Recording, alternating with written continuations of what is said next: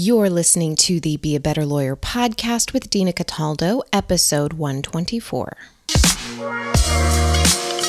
So how do high-achieving lawyers break through generations of being taught that we have to grind ourselves into the ground to get results for clients, build a successful business, and create a life we love? While law schools are busy teaching the rule of law, they're slacking on teaching us how to be a better human to create for ourselves the success we thought we'd achieve after law school. This podcast bridges the gap between law school and life. Hello, my friend. I hope you are having a lovely day whenever you are listening to this. Hopefully, you are enjoying some nice fall weather wherever you are. I'm sitting here with my cup of coffee recording this early in the morning, and I'm about to go on my morning walk. But I wanted to just say that wherever you're listening to this, I hope you and your family are safe and sound, and that you can take a deep breath and appreciate everything that you have right now. Let's go ahead and do that. Since this is a podcast about training our brain to relax, take a big breath in, hold it at the top, hold it, and then exhale, open your mouth and let it go.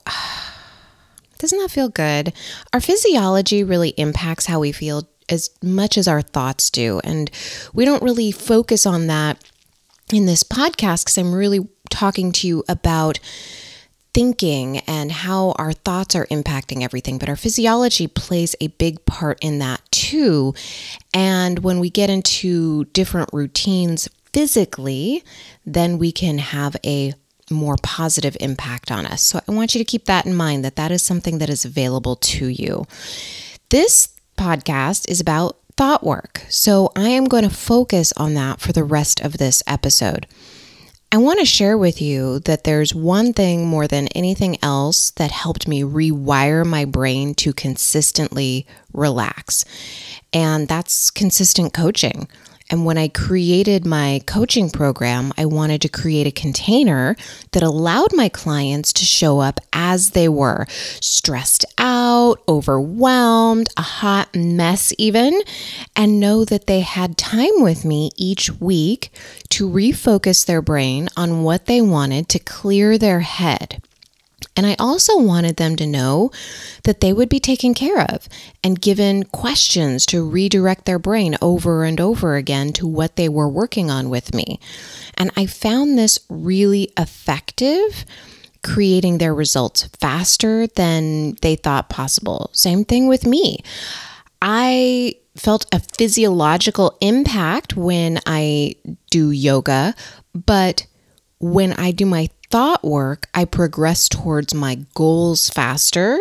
I progress towards what I want faster when I am consistently doing some of the work that we're going to talk about today.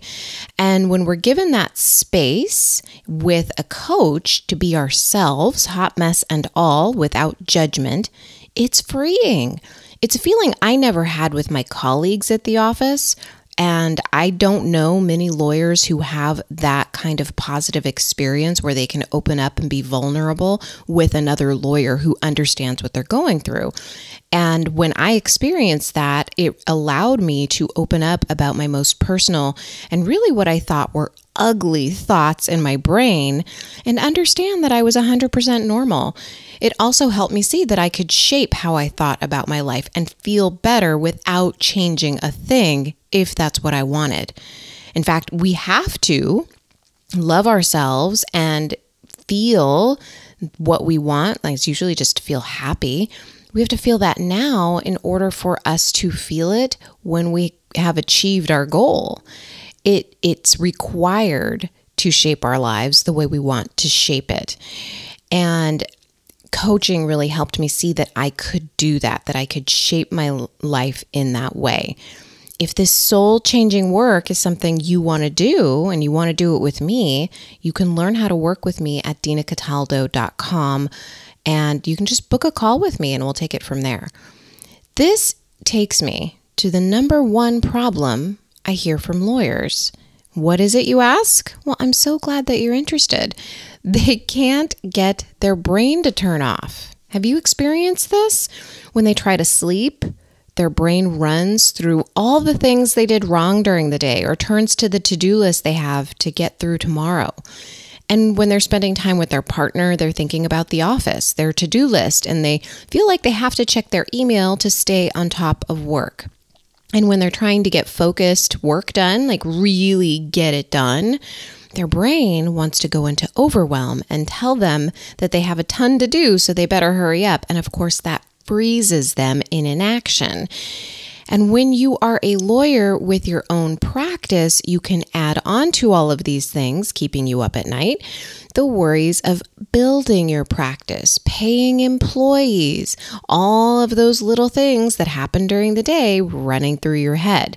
Oh, and let's also not forget that right now there's a pandemic. Our brain has a lot of thoughts about the world, okay, including we've got a presidential election going on. Sorry, didn't want to mention that one, but you got to vote. Okay, that's the requirement here. So you could probably see that not knowing how to rewire our lawyer brain is a huge problem, and it costs us productivity, peace of mind. It can cost us our relationships and our sense of well-being. But how do we do that when we have all of these thoughts running through our brain and they're causing us to procrastinate, to feel like we're not enough because we're not doing all the things we think we need to do? If you are new to thought work, I'm going to break down the model. And if you're not new to thought work, this is a good refresher. Everything that I just mentioned, the to-do lists, the email in your inbox, the files in your office, COVID-19, the election, they are all circumstances. They are all things that just exist in the world. The drama in our brain starts when we begin thinking about them. We stress ourselves out when we think things like, I have too much to do. I can't stay on top of it all. What is wrong with me that I can't get this all done?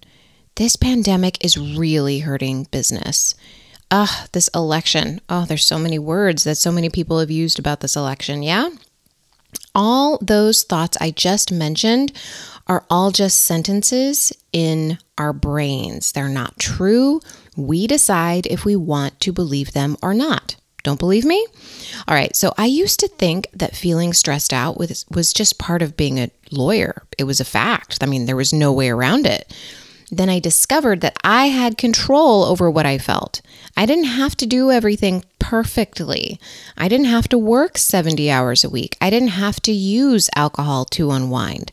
There were all kinds of thoughts that I had that I needed to unravel, and it took me slowing down my brain to uncover some of these thoughts before I could unravel them and really see them. And what do I mean by that? When we are working on our brain, we've got to journal. And this is something that our brain resists because it's hard and we think we're going to see ugly thoughts.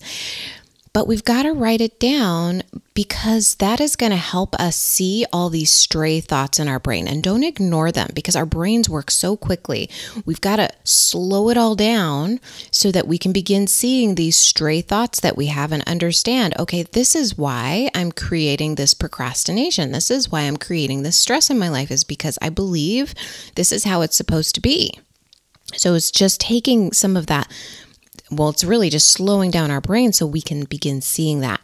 So let me give you another example of thoughts and how they are not fact. So people saw the very same presidential debates Tuesday night and thought completely different things. Someone thought that one of them looked like a bully and another seemed nice. Someone thought that one looked strong and another looked weak. Someone else thought that they wanted to vote for the incumbent, and someone else thought that they wanted to vote for anyone else besides the incumbent. Someone else thought they didn't want to vote at all. Plus, there were about 1,000 other thoughts that people thought that night, right? There are so many thoughts, and they can all be different about the exact same experience. We can watch the exact same debate, a circumstance in the world, and have different thoughts about it. And you may think you have a million emails in your inbox, but someone else like Bill Gates can think that's not many at all. That's not a problem. And you may think the pandemic is hurting business when other lawyers are seeing a boost in business during the pandemic, or other lawyers have seen an opportunity to work differently and work better in the pandemic. Now, you might think that you have too much to do, but if someone else looked at your calendar, they might wonder what you do with all your time. We have a lot of thoughts, and they aren't necessarily true. We tend to get stuck in our drama because we're married to the belief that our thoughts are true. And I work with my clients on this all the time. It seems like sometimes they forget about it because the week between sessions, like so much has happened in their brain. And maybe they skip a week of journaling and then they come back and they're like, oh yeah, that's right. Let me get my brain back on track. Oh yeah, let me see why this does work. Working on my brain does work. Oh yeah, I feel so much better already. And they swear their employees aren't doing what they want them to do because they're not very bright. When the truth may actually be that they're not doing what they want them to do because they haven't taken the time to train their employees properly. I have clients who swear up and down that creating a calendar is just going to take way too much time from their work. Then when they begin to think differently about trying it, they revolutionize how they spend their time and bill more hours than they thought possible. Our thoughts are not truth. The cool thing is about our brains is that we get to decide what truth is. We get to decide what to think. There are no thought police.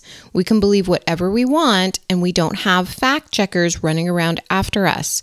You get to decide what you want to believe. And a belief is just a thought that we have over and over again. If you want to begin rewiring your brain to relax, then this is the first thing to understand. The thoughts you have about having to check your email during dinner, about having to be available by phone after hours, about you having to put more hours in at the office to make your hours are not true. You're choosing to believe them because that's what you're used to thinking. Your brain has thought those same thoughts over and over again, so it's a really easy habit, and our brain tends to want to create efficiency. And once it has these thoughts that it thinks you want to think all the time, it just keeps repeating them over and over and over again. It's like that midday snack we're used to grabbing when we're not even hungry. It's midday. Okay, our brain's like, oh, hey, this is when we get a quick dopamine hit. Let's go get that snack. And it just happens over and over again like clockwork. We think a thought like, oh, it's midday. I want a cookie, and we have that cookie. The kind of deep relaxation we all crave is the result of rewiring our brain over time. We're all looking for the quick fix here. I know you want a quick fix, but a quick fix doesn't exist when it comes to really getting this relaxation access. This access to relaxation, the ability to relax at will, comes with working on ourselves. It comes with never-ending self-improvement, millimeter by millimeter. That's why coaching is so impactful in changing people's lives. It's because every week they come to a session to have their brain scrubbed clean and a light shined on all those corners in their brain, all the thoughts that are keeping them from getting the results that they want. And until we learn to see our thoughts for what they are, we can't rewire our brain. But it's not like all of a sudden you're rewired. You do this kind of deep mental work on yourself, you're going to constantly uncover something new about how your brain thinks and why you're getting what you are getting. Doing thought work is an unfolding. I think about those old maps in the movies when people thought Earth was flat and there would be this continent. You'd just see one continent and there'd be ocean around it. And then way out in the ocean, there'd be calligraphy that says, here there be dragons. And when you're devoted to self-mastery, you're like a sailor pushing your limits into uncharted territories. You don't know what you're going to find, and sometimes it's a little scary. So I'm going to give you some questions to begin asking yourself as you embark on this journey. And I'm going to read them twice so you can write them down and answer them after this podcast. If you're driving, be sure to come back to this section because this is where the meaty stuff is. And I want you to really take advantage of these questions. These are just a few things you can start asking yourself so that you can begin understanding how your brain works. They're going to stretch your brain a little bit, and it's going to help it see other possibilities. And this is part of retraining your brain. You help it see possibility. Then you decide where you want to focus your brain. Do you want to let it run amok and do what it wants and allow it to stress you out and make you overwhelmed with all its thoughts? Or do you want to take the reins and let it and tell it where it wants to focus on, where you want it to focus on? So what we focus on, just in case you don't remember from other podcasts, it expands. If we want new results in our life, we have to think differently. It's really comfortable for our brain that's practiced these old thoughts, but this practice is necessary if you want to unwind your tense brain and give it space to breathe. You know, it was so funny. When I was writing this podcast, I was thinking about my dad, and he was so tense all the time. I mean, he was building a business. I grew up in that. And so I really saw all of the reactionary responses. He didn't do this kind of work. And I think about, what kind of an impact this kind of work would have had on him, on his temper, on his focus, on his ability to be present, because I've seen such a huge impact on it in my life. And I have created a business, and I have, gone through law school and still have my legal practice. It's like all of this work made such a huge impact on me, and seeing how my dad was in his business, it was night and day thinking about how we are as humans. So this work is incredibly impactful when you do it, okay? It will allow your brain to give it space and unwind. So here are some questions that I want you to ask yourself, like really write these down. These are meant to be journaling exercises. When you have like a morning, pick one of these questions and just write on it. Here we go. Number 1, what would your day, your week, your month look like if it were easy? Just pick one. What would your day look like if it were easy? When we start focusing our brain on what we want it to look like, something easy instead of hard, our brain starts to come up with answers. So just ask yourself, sit with this. What would it look like if this were easy? What's the worst case scenario if you couldn't check your email during dinner?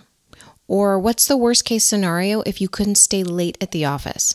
Whatever your bad habit is that you want to purge, I want you to ask yourself this question about it.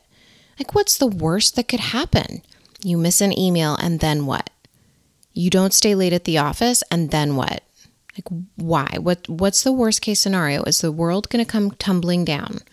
And sometimes when we work out the worst case scenario, we recognize that we're stressing over nothing. The third question you can ask yourself is, can you commit for a week to not beating yourself up over anything? If not, why not?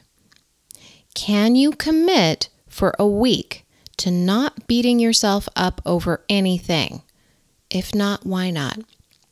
This is a very common practice I see among my clients, and I used to do it too. I was thinking about it actually.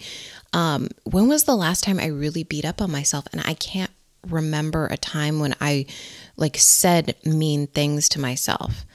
The worst would be like, oh, I'm not doing enough. And then I recognize that for what it is it's a thought. And of course I'm doing enough. I'm doing plenty. I don't need to do anything else. I'm fine. But I would really be hard on myself, and I wouldn't like the way I looked, and I didn't like the way that there were so many things, connected with people, how I talk to people sometimes. I really was hard on myself, but when I started loving myself, I started changing those habits. And that was really the big impact. And when I see my clients harming themselves with words that they're constantly using, like they will literally talk badly about themselves when they start working with me. And I'm like, well, what is that going to do for you? Is that going to help you? So can you commit just for a week to not beating yourself up over anything? Because we really don't respond to beating ourselves up. Our brain responds to us loving ourselves. And that's a big piece of the puzzle here, to relaxing our brain. So what do you think is preventing you from sleeping? That's another question I want you to ask yourself. If that's the problem that you're having, what do you think is preventing you from sleeping? And I recently did a reel on Instagram about sleep habits and posted about them. If you're not on Instagram, come join me there because I share a lot of things to help you rewire your brain consistently. Go to @Dina, Dina, Cataldo, cat and Aldo like the shoe, so that you can get that. That's @Dina.Cataldo. But I'll just talk about it briefly. If you have sleeping issues and you're working on relaxation at night, this thought work is amazing. Just grab a journal, have it by your bed, and write down all of the thoughts that you're having. There's lots of different ways to journal, but one of the most effective ways that I have, if I have sometimes I will go through these phases where I just have to recognize what's going on in my brain and retrain it again. Just grab like a journal and just write down all of the things that you're worried about, all of the things that you're thinking about, everything on your to-do list you're afraid that you're going to forget, anything you have like that, write it down and put a pen and paper next to your bed. Then you can just write it all down and you won't be worried in your brain. Another thing that was really helpful for me is keeping my phone out of my room so that I wasn't, keeping my brain up at night scrolling through email or tempted if I woke up in the middle of the night to check my email. Just keep it out of your room. Okay. What is preventing you from and let me bring this up too, because a lot of people tell me, I use my phone as an alarm, so I have to leave it in my bedroom. No, you don't. Okay, that's another thought. You do not need to leave your phone in your bedroom. Okay, it can be your alarm and you can have it in another room. You can get another alarm that doesn't have all the email and everything. They do make these old-fangled alarms that you could just put in your bedroom. You can do it. It's just a thought that you're thinking that you need to keep your phone in your room. You don't. Okay, let's go to the next question. What's preventing you from spending more quiet time with yourself? What is preventing you from spending more quiet time with yourself? What if you took 100%, this is kind of like a pair here. What if you took 100% responsibility for the time you created for yourself? What if you took 100% responsibility for the time you created for yourself? When we start to look at how we are taking an active part in not creating quiet time with ourselves, we can begin to see, I don't do that. Well, why? Why don't I do that? Chances are you're avoiding spending time with yourself. Ask yourself why that is. There's another bonus question for you. Why don't you want to spend time with yourself if that's what your issue is? So, next question. What if everything was perfect exactly as is right now? What would that mean? What if everything was perfect exactly as is right now? What would that mean? Remember when I said earlier in this podcast, we have to be happy with ourselves now in order to get what we want? That we really have to love ourselves right now in order to create the life that we love. That's it right there.